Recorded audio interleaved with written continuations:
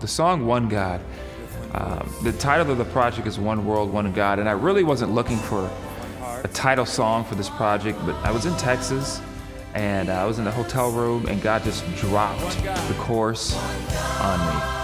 And it says, one God, one faith, one spirit. Jesus, we worship you. I went and sang it and I wrote the whole song that day, and probably about an hour. That song really summarizes the scripture, Ephesians 4, 3 and 6, where it says one Lord, one faith, one baptism. So I'm very excited to see that song go into many churches and being sung, unifying the body of Christ.